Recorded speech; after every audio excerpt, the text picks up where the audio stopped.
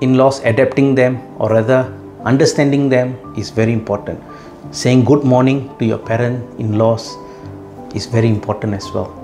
Or even saying simple words like good morning auntie, good morning mummy, stuff like that. Make them your own. Do not treat them like a stranger, or don't treat them like your husband's or your wife's mothers. So treat them as your own. That is one thing will definitely make a change.